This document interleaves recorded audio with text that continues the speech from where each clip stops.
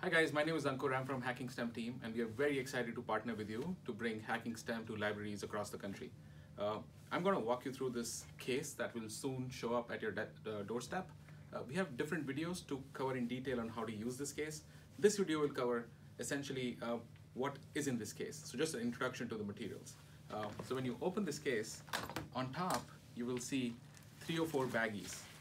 We call these training packs. These are essentially the whole experience in a Ziploc bag. The goal is that you shouldn't have to open and lay out the whole Pelican case to be able to experience what the experience in the library would be. So if you're going to organize this in the library, please use one of these training packs and build a sensor. This training pack has everything you need to build one sensor. Next, you have these take one, take twos. These are used to lay out the materials in the library. So you'll need that to lay out sort of a buffet-like system in the library so that students can come in and pick up the materials as needed. This is called U-shaped guide. This is used to make a sensor and plays a critical role. Students are not allowed to take this. There is a limited number of this. They'll make a sensor and are allowed to take the sensor, but the U-shaped guide stays in the library. There's a bunch of those just in case these get lost. And here's the container that you could use to serve these in the library.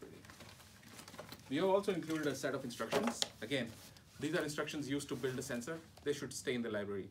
Students should not be taking these away. The next set of materials in the box is called glove template. There's 200 of these.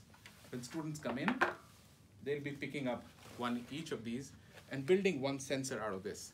This template has enough strips to make 5 sensors, so for the whole hand. But in the library, during the experience, we are only supporting one sensor per student. So only one strip out of this will be punched out and used. So this is how it comes out, and they could build this. The next thing in the box is the box with a robotic hand. And we have a separate video on how to install this robotic hand and how to connect it to Excel and stream real-time data in Excel. So look to that video. The video is called How to Install and Connect the Robotic Hand.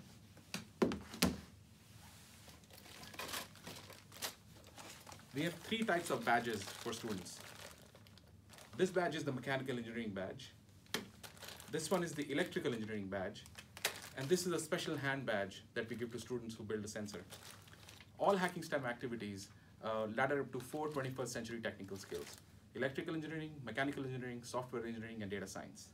In the finger sensor, these 2 skills are celebrated, which is mechanical engineering, because students are building a sensor. There is some mechanical engineering involved, and they're playing with wires and wiring the sensor up. So they're doing some electrical engineering. Therefore, these 2 badges are given. And the hand badge, because it's a special project. This is a set of wires that is used to build a sensor. There are 2 other things that are used to build a sensor along with these 2 wires. And they'll most likely be here on top in the case. One is called velostat. It's a plastic-like material. It's a conductive plastic, and there are 2 baggies of this in each box. Each baggie has 200 strips of velostat. So in total, there are 400 strips. Similarly, each bundle of wire has 200 wires, so there are 400 wires. However, there are 4 sets of copper tape. These are strips of copper tape. Again, a bundle of 200, but we need 4. So for each sensor, you need 2 wires, 2 velostats, and 4 copper tapes. Therefore, double the amount. So if you have to build 50 sensors, you will need 100 wires, 100 velostat strips, so half of this pack, and 1 of these packs. We've also included some business cards and business card holders. These business cards have details of our website, so if you can log on to www.aka.ms/hackingstem, that website has details of how to build the whole robotic hand. The goal is to inspire students to build one sensor and then encourage them to go build the whole robotic hand. And the instructions and all the resources are available online for free at the website. So at the end of the experience, they can take this card with website details. We also have these sort of holders. You can use these to serve badges, and kids can get badges after the activity. We typically serve velostat and copper tape in these containers as well. So you can imagine that there's a set of 4 containers lying, and students are coming in and picking these one by one.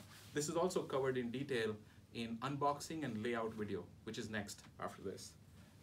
So that is it. This is sort of introduction to the box you received, and please continue to watch the other videos in this series for a detailed walkthrough of how to use these materials. Thank you and enjoy. Bye.